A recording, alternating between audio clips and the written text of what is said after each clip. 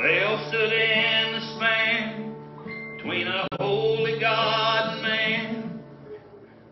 Just one high priest, a mediator.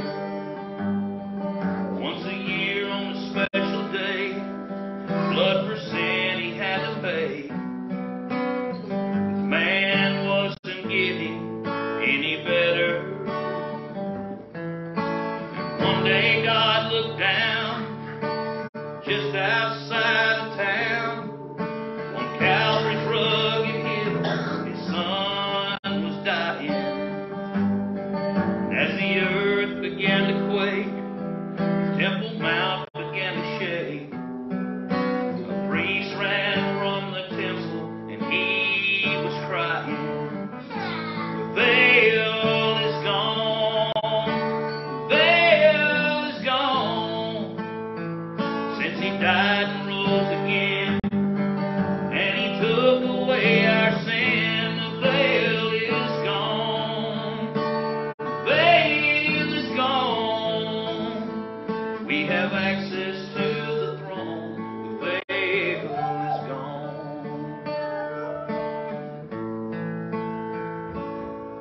Well, we're down upon our knees, sending up our pleas.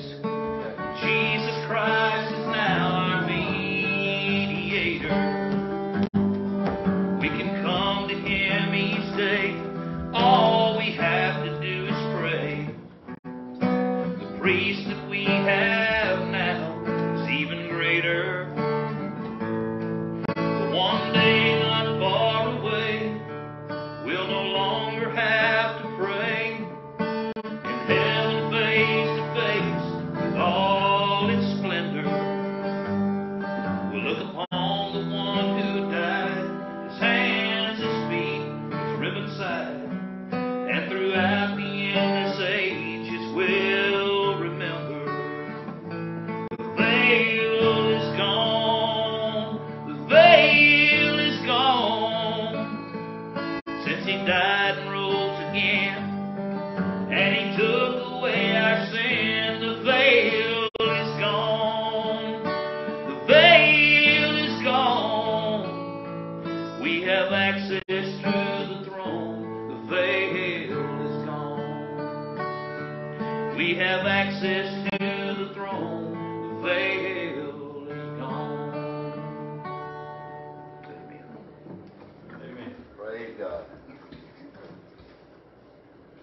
Ain't no need for sacrificing blood of lambs anymore. No need for that. The Lamb of God has come. Amen. And praise God. He did the work. Amen. That no other priest could do. Our high priest made a way for us to come straight to God. Hallelujah. Take your Bible this morning and turn with me to 1 Corinthians 15. 1 Corinthians 15. Pray for me this morning. I just kind of wore out, to be honest with you. I know I've been on vacation. I'm supposed to be wore out when you go on vacation, are you? But I am. Amen. Sometimes you need a vacation to get over your vacation. And I was telling everybody yesterday, Friday, we got up about 10 o'clock that morning, and I took off driving from down there, and I got home a little after midnight.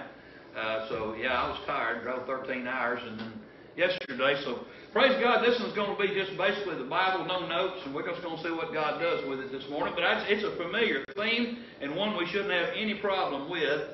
So take your Bible there in 1 Corinthians chapter 15. Last week, it was 2 weeks ago, we talked about the gospel.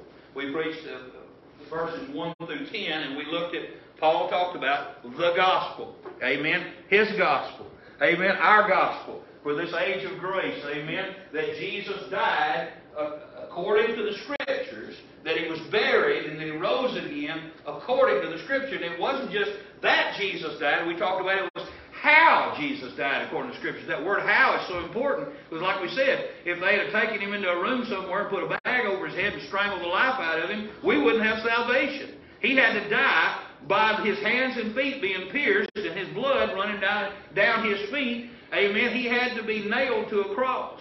If He had been taken somewhere and clubbed to death, it wouldn't have bought our salvation. It had to have been according to the Word of God. The Word of God is so powerfully important. And this morning, let's go ahead. We're going to read. We'll read the passage that we're going to look at this morning, but then we're going to go from there, and I'm going to take us in a little bit of different direction. Look there at verses 12 through 20, and we'll read those, and we'll pray, and we'll get into the message. The Bible says there, beginning in verse 12, "Now if Christ be preached that he rose from the dead, how say some among you that there is no resurrection of the dead? But if there be no resurrection of the dead, then is Christ not risen? And if Christ be not risen, then is our preaching vain, and your faith is also vain. Yea, and we are found false witnesses of God, because we have testified of God that he raised up Christ, whom he raised not up, if so be that the dead rise not. For if the dead rise not, then is Christ not Christ raised. And if Christ be not raised, your faith is vain, and ye are yet in your sins. Then they also which are fallen asleep in Christ are perished. If in this life we have hope in Christ, if in this life only we have hope in Christ, we are of all men most miserable. But now is Christ risen from the dead and become the first fruits of them that slept." Let's go to the Lord in prayer this morning. Father, I love you. I thank you, Lord, for your word. I thank you, Jesus, that you have risen. I thank you that you are my risen Lord and Savior. I thank you this morning that you've called me to preach. Lord, you've got me here at this appointed hour behind this pulpit of wood, and I pray this morning for the power of the Holy Spirit to come and set upon me. Lord, fill me, control me, speak through me. These lips are yours. I yield them to you. Please take them and do as you will. Glorify Jesus. Magnify my Savior. Holy Spirit, please give me unction and power. And I plead not just for myself, but for every listening ear under this message. Lord, let us stress the importance this morning of the resurrection of my Lord and Savior. And Father, I thank you ahead of time because, Lord, I know you'll move. Lord, I know this pleases you. Lord, I know it excites heaven when to preach on this subject. So, Lord, I pray this morning that you'll give us all the power that we need. And, Lord, speak to hearts today, both in the room and watching, listening in. Lord God, please do a work in us that we could not possibly do on our own. We ask it now in Jesus' name and for his sake. Amen. Well, glory. I don't know how long I'm going to preach, don't know how short I'm going to preach. We're just going to see what happens. Amen. But I want to talk to you this morning. This is a good time as any to bring this subject up. But I want to talk about the fundamentals of the faith. Amen. This seems like the goodest spot for me, again, to park on this as any. But so let's talk this morning. And before I start, let me explain to you what a fundamental is if you have no idea. Let me just say, first of all, I am a fundamentalist. I am a fundamentalist Christian. Amen? And some people don't know what that means. You may say, well, I've heard that word tied in with Muslims and stuff. Fundamentalist Muslims. Can I tell you, you can have a fundamentalist anything? Yep. The word fundamentalist is not a scary word. It's a word that describes that you believe in the basics of something, and without those basics, it wouldn't exist. I can tell you that I believe in the fundamentals of basketball, even though I don't play basketball. I believe you got to dribble. That's a fundamental. Did you know if you don't dribble, it's walking? Travel? You know, it's not, and you do that, you're not playing basketball. Okay? Did you know you don't shoot with your feet? If you kick the ball in the goal, that's not legal. That's not a fundamental of basketball. Dribbling is. Do you know shooting the ball is fundamental? If you don't shoot the ball, you can't score points. So shooting the ball is fundamental of basketball. Okay? Let's talk about automobiles this morning. If I go out and get in my pickup truck, I crank it up, so the key is a fundamental. It won't start without a key. All right? You've got to have a key to start the automobile, unless you know how to hotwire, but that's beside the point. Okay?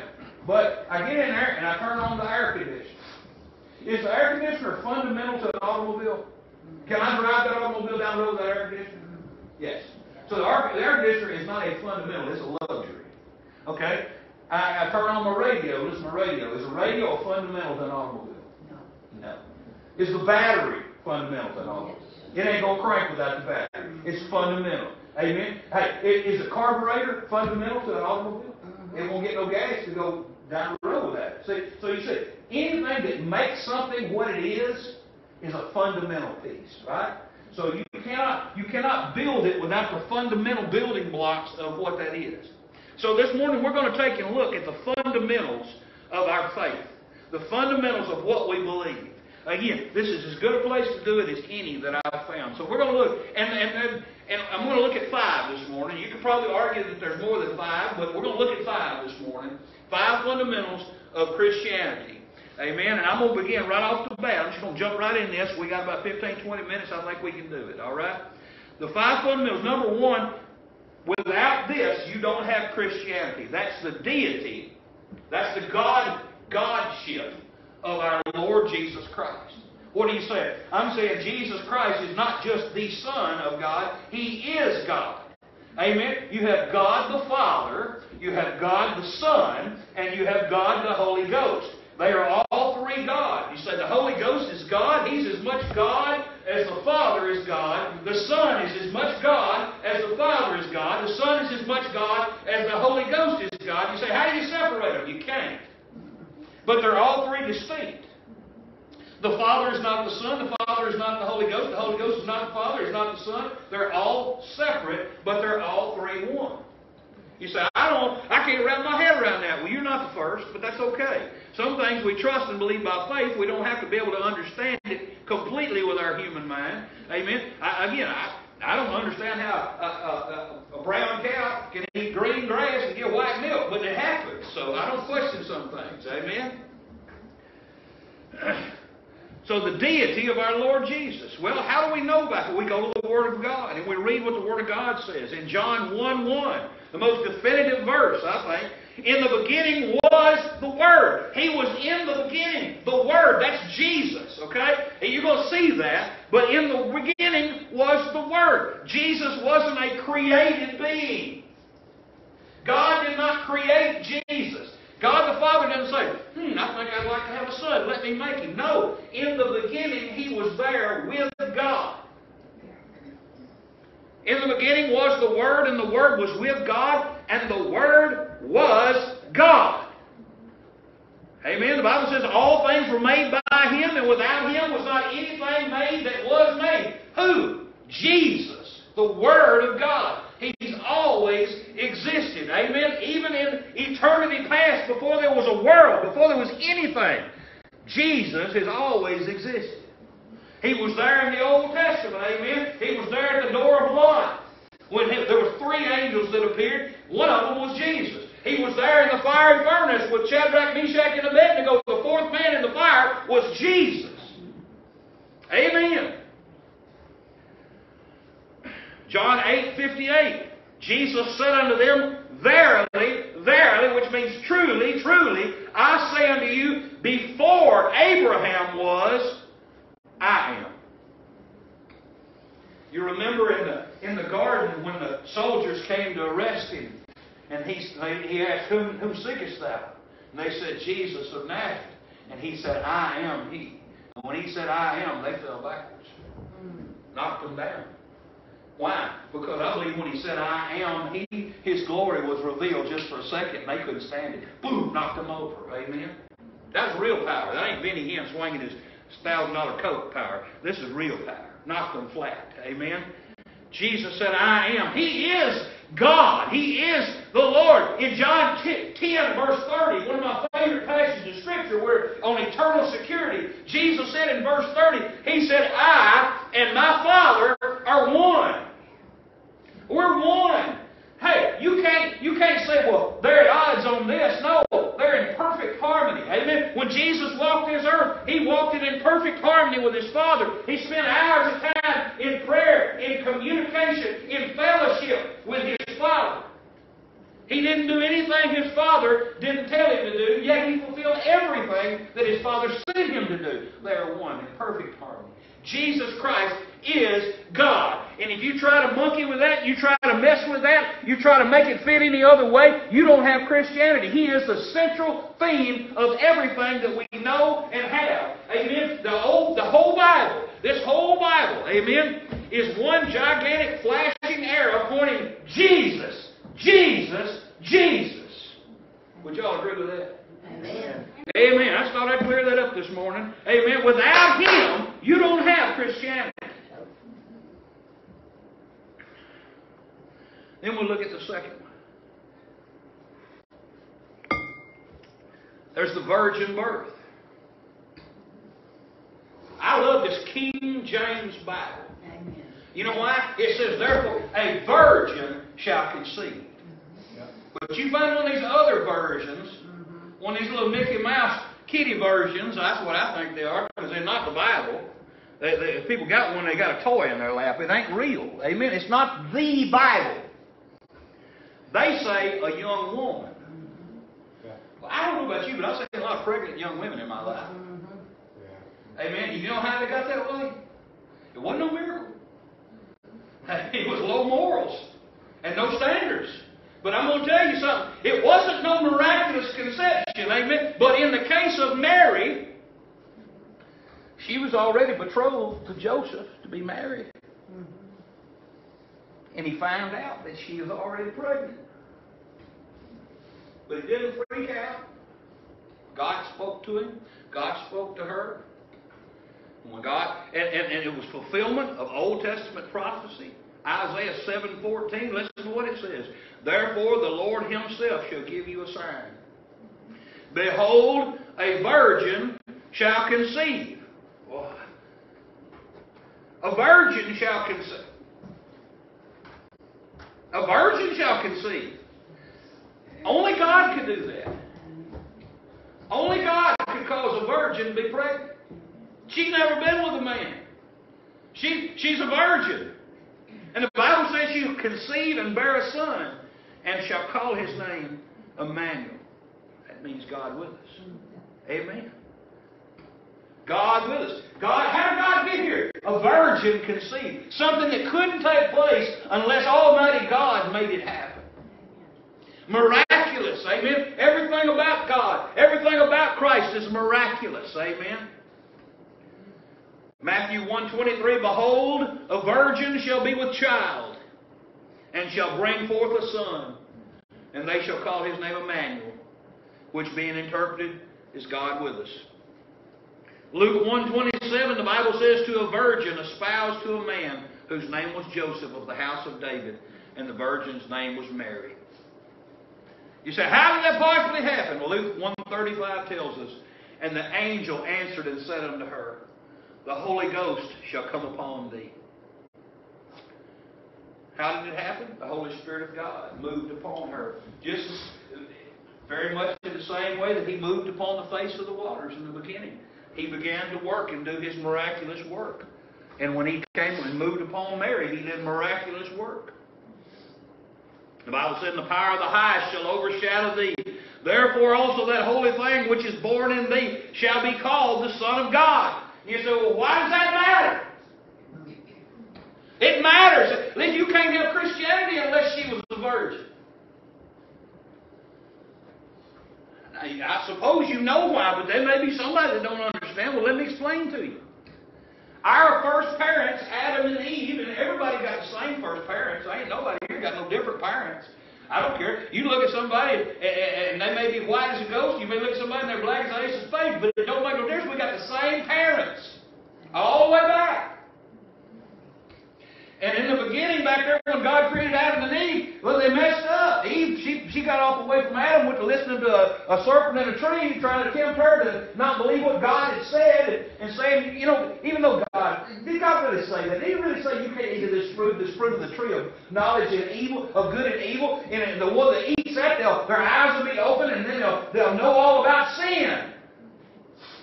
But He made it look pretty to them, didn't He? Come and have a bite. And because of that, Adam began to die. Eve began to die.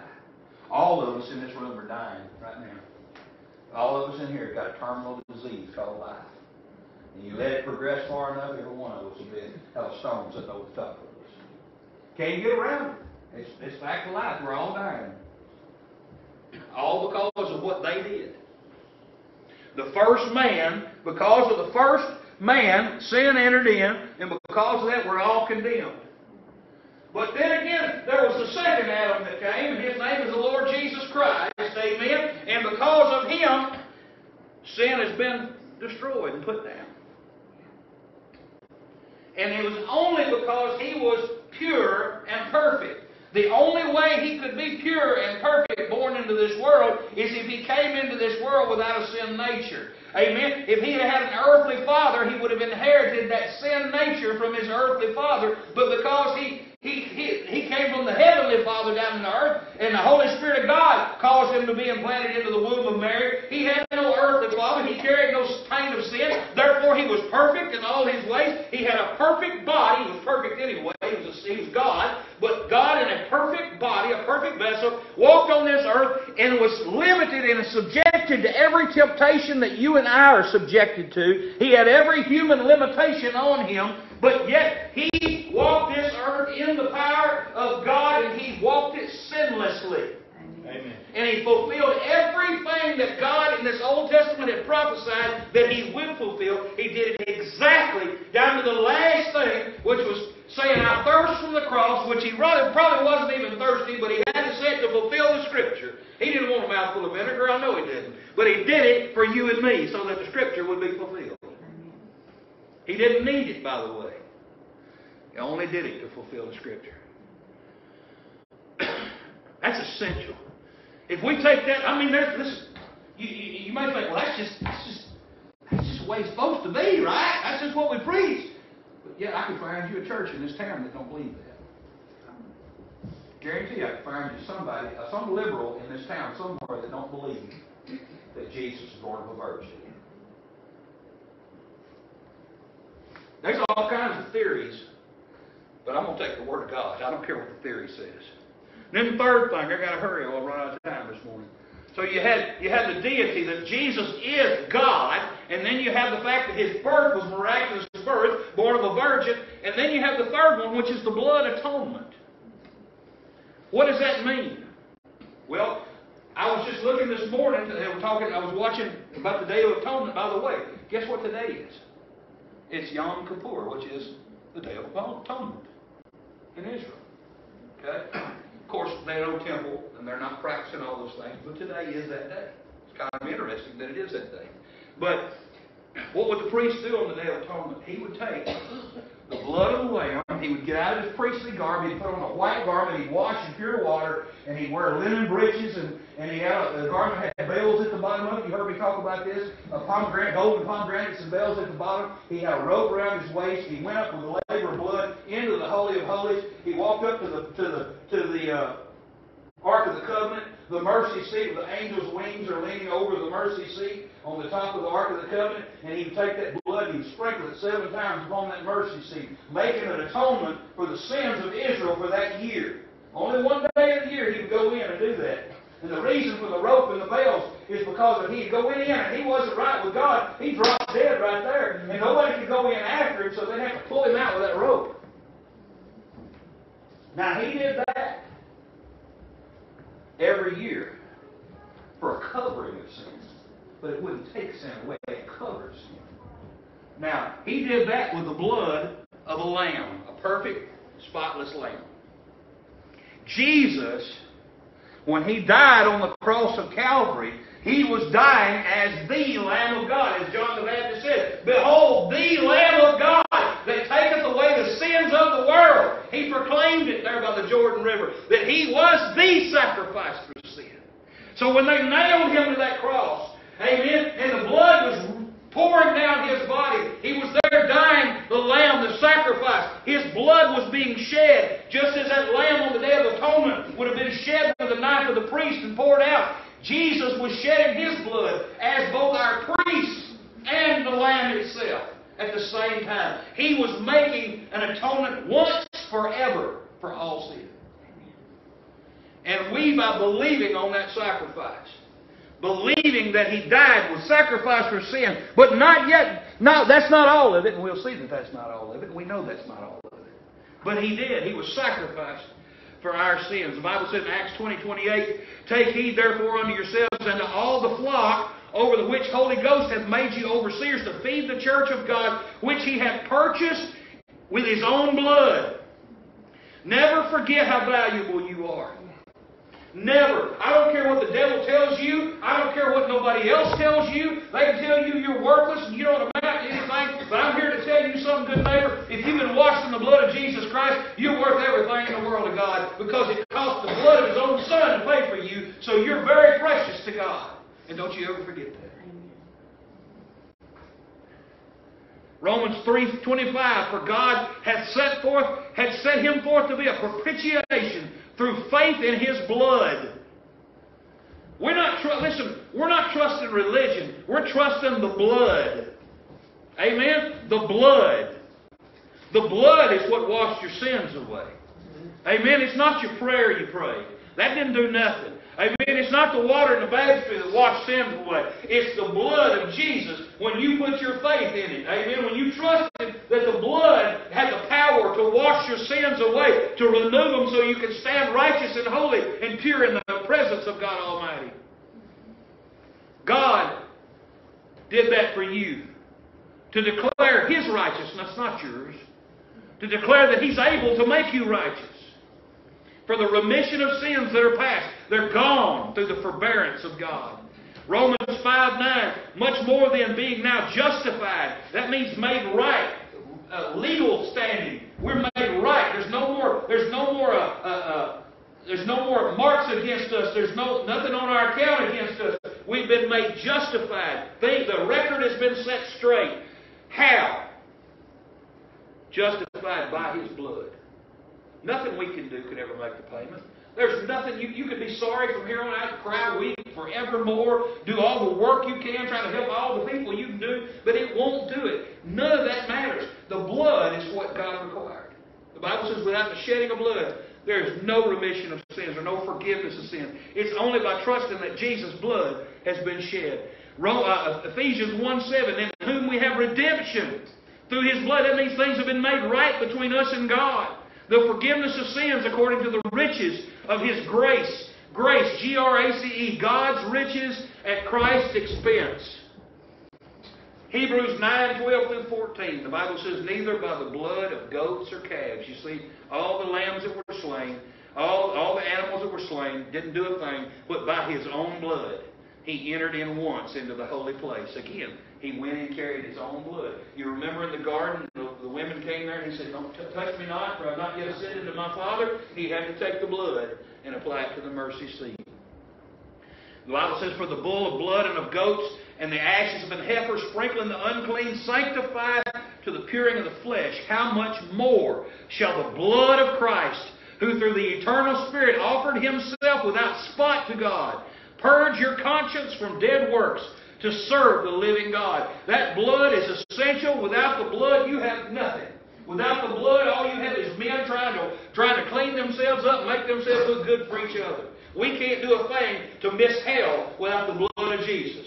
Without the blood of Jesus, every soul is going to fall right into the pit of hell. It has to be the blood. Now, like I said, there are two that we could cover for the sake of but for the sake of time we won't. One of those is the second coming of Christ. He's coming again. Without that, you don't have everything. Okay? With that, and we talked about the second coming quite a bit. And the other is the church and her mission. Amen? He sent the church into all the world. We don't go and do what God told us to do. We don't have Christianity either.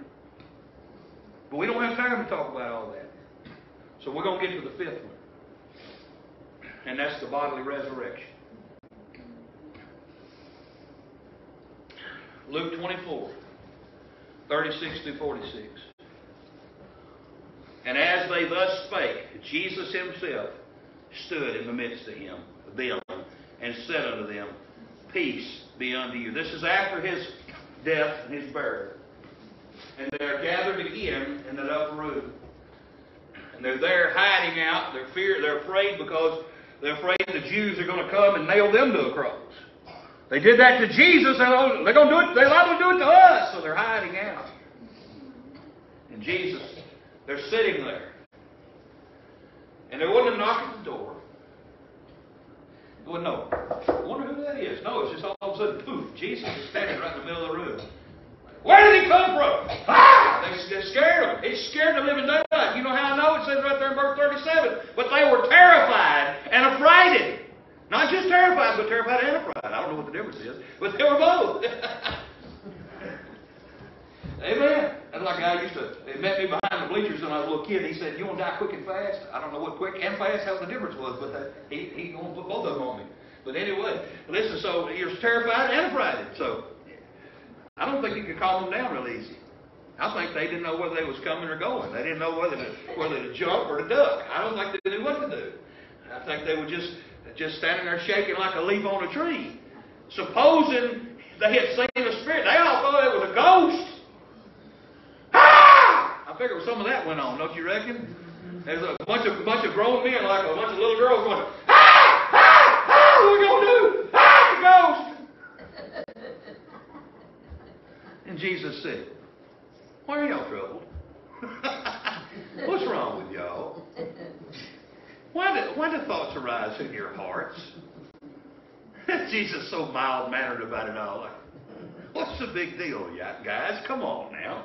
Don't be upset. He says, behold my hands and my feet. Look here, it's me. It's I myself.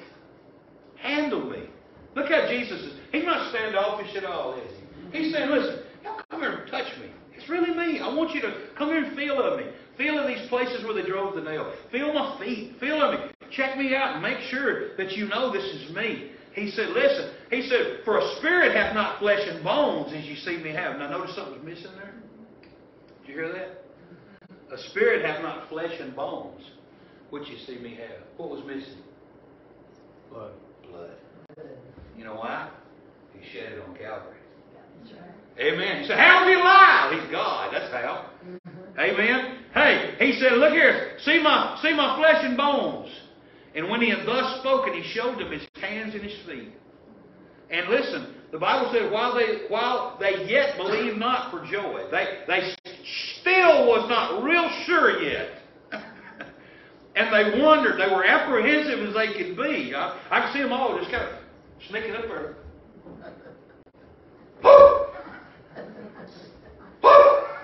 Touching the hands, you know. Ah! I touched that spot where he was nailed up. Woo! That's kind of how it was, sister. I think it's a little bit scared. Amen. He said unto him, he said, well, hey, y'all got any meat? That's an interesting question. I wondered right in the middle of all that. Touch him. Y'all got anything to eat? And they said, somebody brought him, I said they're shaking with a plate in their hand, got some broiled fish on it. A piece of honeycomb. What an odd combination in my opinion, but hey, I didn't fix the plate. But anyway, fish and honeycomb. Here! And they got it out there to him, and they gave him a piece of broiled fish and a honeycomb, and he took it and he ate it before.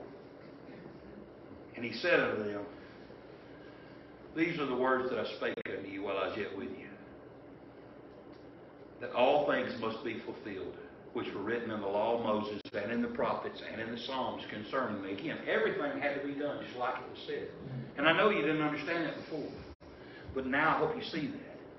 The Bible said, then opened he their understanding. He turned the light on in their thinking. And they went, oh, of course. Makes sense now when Jesus, hey, listen, and by the way, can I tell you something?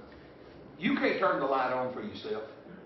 But you can come to God and say, God, there's some things I don't understand about Christianity yet. There's some things I don't understand about the Word of God. But Lord, I sure wish you'd show me. You know, if you go to God daily and pray those kind of things, you know God will open your understanding. God, the Bible says He take a simple man and make him a wise man. So that kind of happens. God does that. You don't do it. God does it. But praise God, He opened their understanding, and all of a sudden they got it, that they might understand the Scriptures. And He said unto them, thus it is written, and thus it behooved Christ to suffer and to rise from the dead the third day. Yes, it's written. And again, Paul declared it. He said that I delivered unto you first of all that which I also received. I got it from Jesus, and I've given it to you. How that Christ died for our sins according to the Scriptures. He did it exactly as it was prophesied. And that He was buried and He rose again the third day according to the Scriptures. Again, everything has to be done according to the Scriptures because the inerrancy of the Scriptures is a part of this. If that book right here, let me tell you something. If this book right here is not the Word of God, then we ain't got no faith. But this book's right. This book is the Word of God.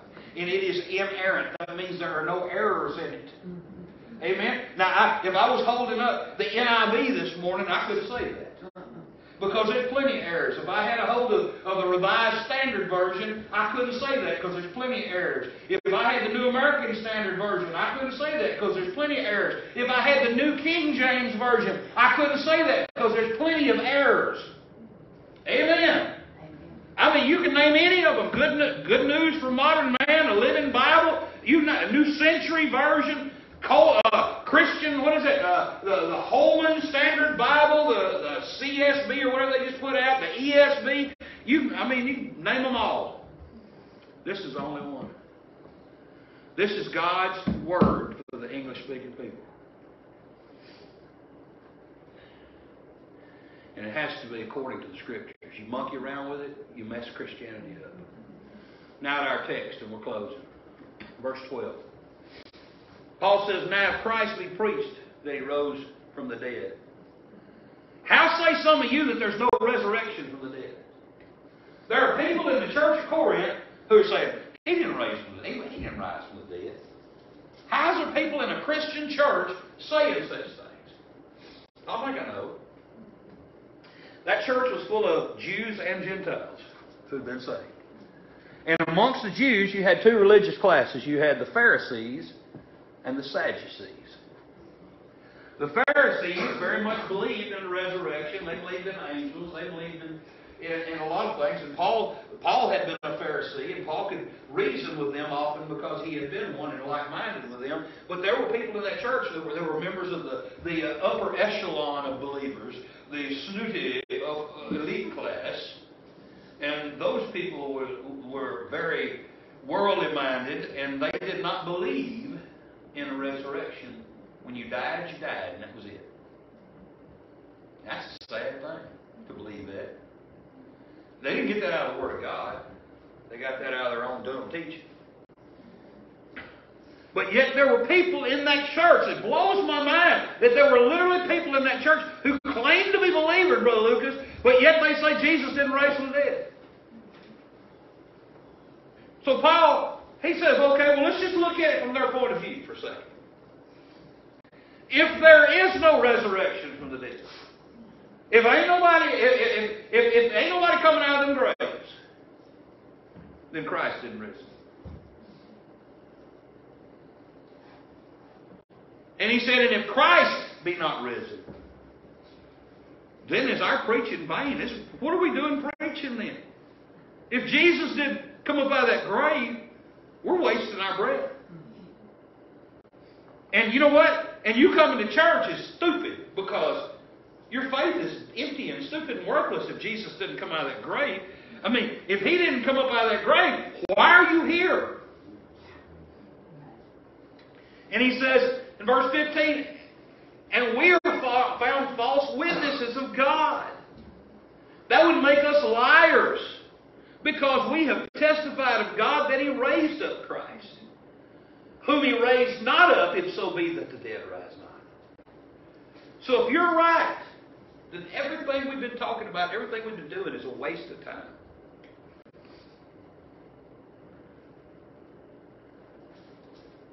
And he said, for if the dead rise not, then is not Christ raised.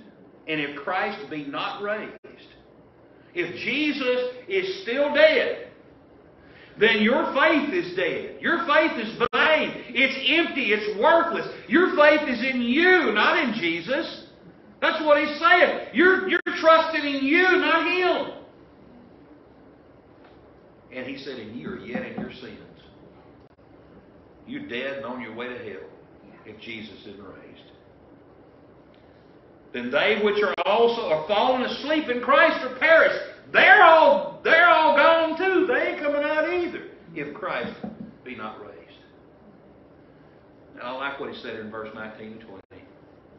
If in this life only we have hope in Christ, we are all men most miserable.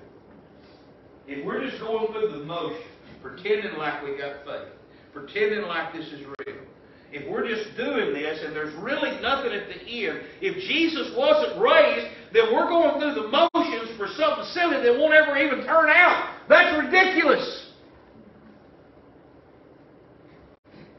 But, now is Christ raised from the dead? That's the truth. Amen. And become the first fruits of them that slept. And all that means is this. He came out. Guess what? If we die, we're coming out too. Amen. He's become the first fruits. The Bible says that in a moment, in a twinkling of an eye, hey, the dead in Christ shall rise first. You know what? We that are alive and remain shall not prevent, which means go before them which have died. But we'll be changed in a moment, in a twinkling of an eye, and be caught up together with them in the clouds to meet the Lord in the air, and so shall we ever be with the Lord. But so it's the first fruits. Listen again, we're not going, when the trumpet sounds, we're not going up immediately. The dead in Christ are coming up first. You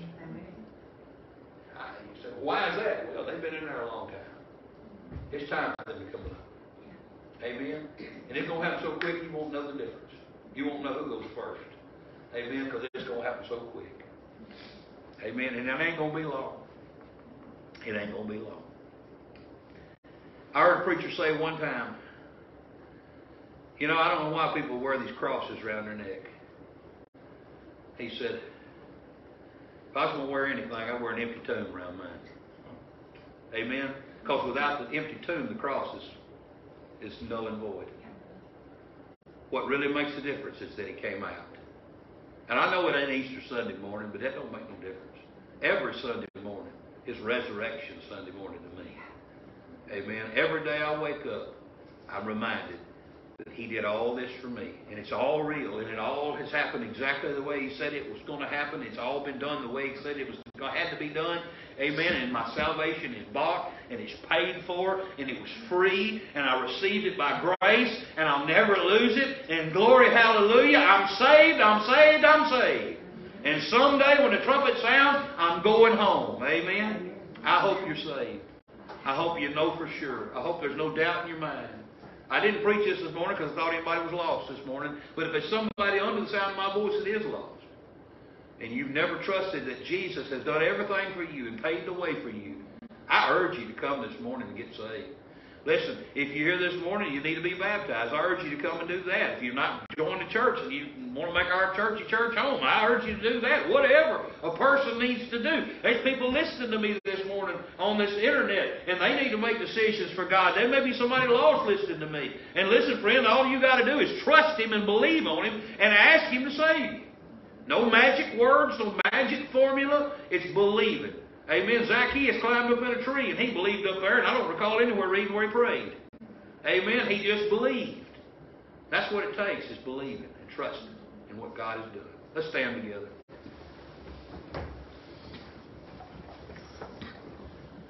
Sister, if you come to the piano, we're going to sing number 151.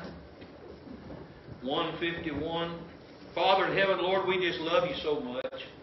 Thank you, Lord, for being our God. Thank you this morning that you sent Jesus Christ.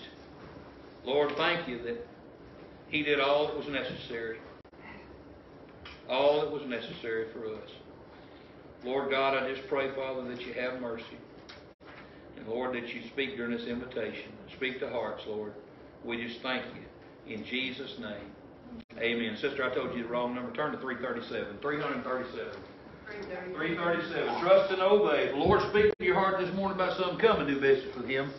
And let's say 337.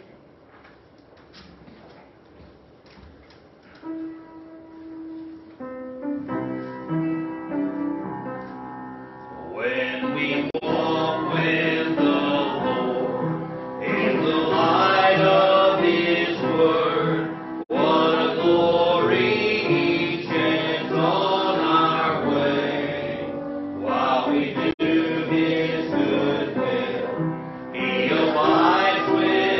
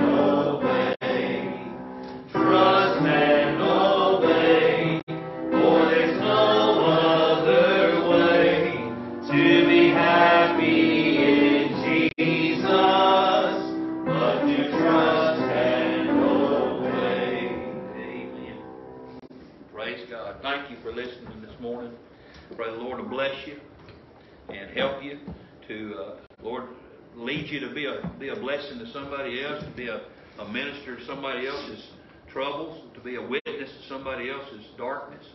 God can use you in many ways if you make yourself available.